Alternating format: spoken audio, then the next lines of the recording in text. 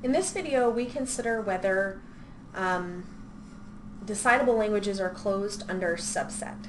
So if we know that L1 and L2 are decidable, let's consider some language L such that L1 is a subset of L, which is a subset of L2. We ask the question, is it always the case that L must be decidable? Okay, so when we're given a question like this, is it always the case that L must be decidable? Either prove that yes, it works for every such L, or provide some counterexample. Okay, so we're going to provide a counterexample where we have a decidable L1 and a decidable L2, but L is undecidable. So let's consider L to be ATM. Let's consider L1 to be the empty language. And let's let L2 be sigma star, and in this case, where sigma is the alphabet for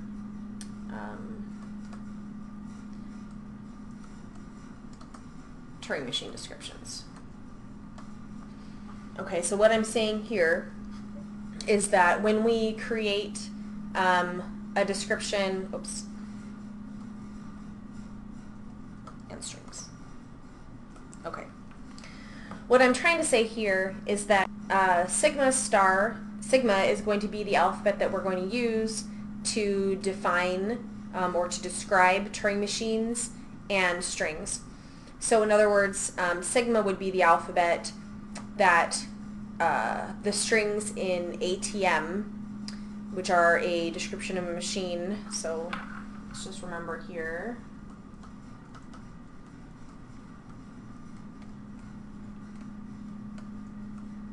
Okay, so I'm saying sigma is the alphabet that we use for strings in ATM. Okay, so first thing to note is that L is a subset of sigma star. Okay, this is obvious by the way we've chosen sigma star. And further, the empty set is a subset of L. Okay, the empty set is a subset of everything, right? I can choose nothing, and it's a subset. So here we have L1, L2. Okay, and this relationship holds. To remind ourselves that L1 and L2 are decidable, we can construct DFAs. There's one for L1, and there's one for L2. Right? So L1 and L2 are decidable, but L, we know for a fact, is decidable.